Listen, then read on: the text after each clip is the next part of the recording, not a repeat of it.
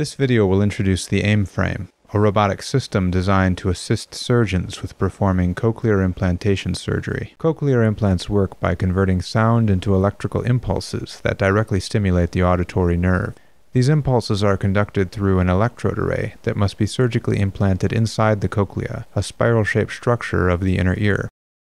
Currently, surgeons gain access to the cochlea by removing a portion of bone behind the ear with a surgical drill.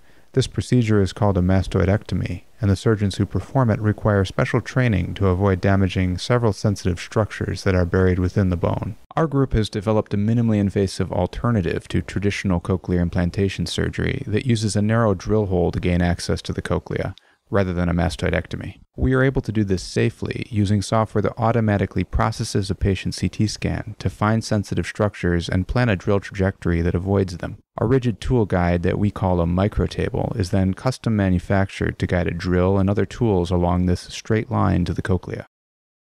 The core component of the AIM frame system is a miniature robot designed to align tools to a trajectory planned using our minimally invasive approach. Using a robot avoids the need to manufacture a tool guide. The surgical workflow we plan for the AIM frame begins with attachment of a rigid frame to the patient's skull using bone screws. This frame will serve as a mounting surface for the robot and is designed to position the robot centrally within the expected distribution of trajectories. A CT scan is then taken of the patient's head with the rigid frame attached and automatically processed to plan a drill trajectory with respect to the spheres. Next, the robot is aligned with the trajectory, disconnected from its power source, and attached to the rigid frame on the patient. The drill is mounted to a linear slide mechanism that attaches to a coupling on the top of the robot. The surgeon then pushes the drill until a mechanical stop on the slide mechanism stops drill advancement at the cochlea. To complete the surgery, our group has developed specialized tools that can implant electrode arrays through the drill hole. Targeting experiments indicate that the AIM frame has sufficient submillimetric accuracy to be used safely in cochlear implantation surgery. For more information on this project, please visit our websites.